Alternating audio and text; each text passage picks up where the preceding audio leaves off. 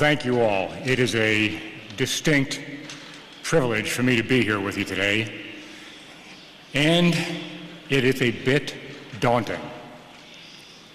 What is it that I could say to the thousands of Iranian patriots gathered in this room today?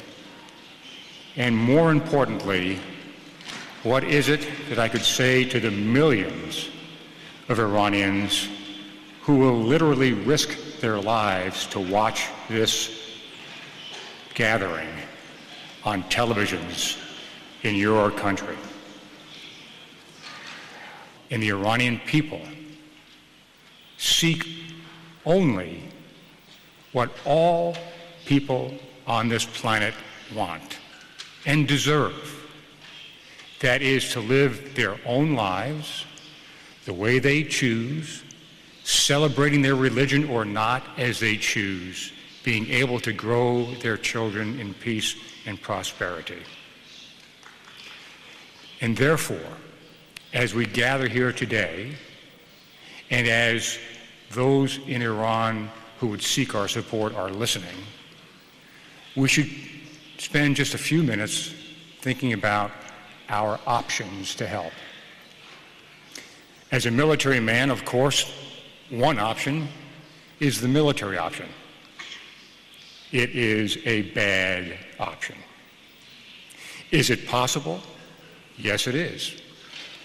Is it a credible threat? Yes, it is. Certainly the United States and all of our allies have the military capacity to do something about the situation in Iran.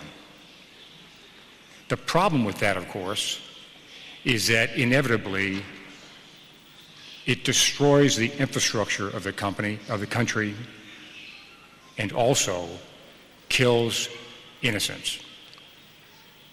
Another option is negotiations.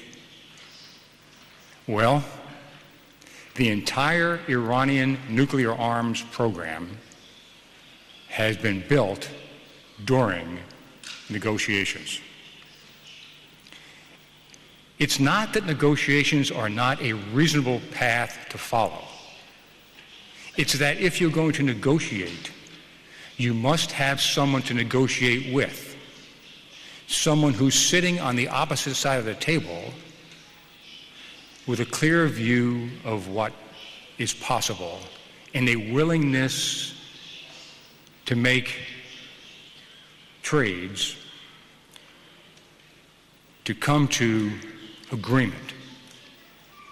But there is a distinct difference between negotiations which lead to agreement and negotiations which lead to appeasement. And right now, given the history of negotiations with the Iranian regime, there is not a good reason to believe that more years of negotiations will produce anything other than more intransigence on the part of the Iranian regime. That leads us then to why you are all here and why hopefully your fellow citizens in Iran are listening tonight. And that is popular uprising. And it is possible, and it is being demonstrated, as we all know, daily over the last month or so.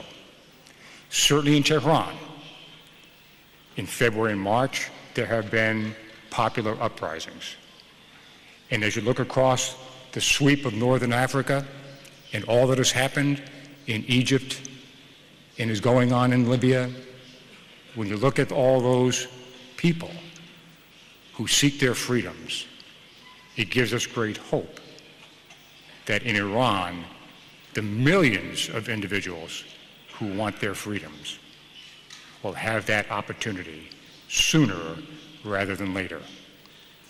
So who is going to lead? You are going to lead.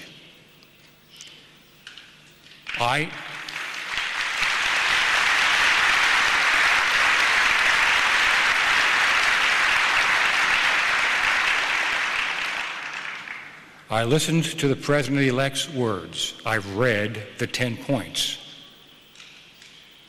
They are inspiring.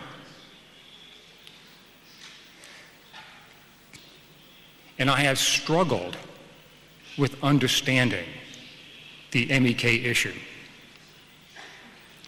What I know, what I have read, what I have been able to discern, all of that tells me that the MEK does not deserve to be titled a terrorist organization.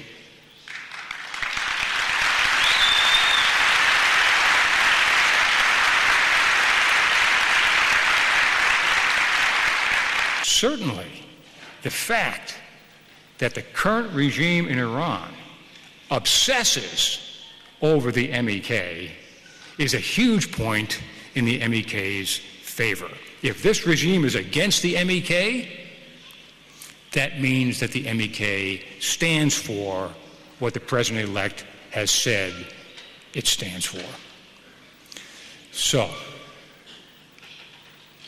the people in Iran want freedom. You in this room want to support that freedom. The individuals in Camp Ashraf deserve to be protected. We in the United States made a promise to them when they voluntarily laid down their arms and went into the camp that they would be protected.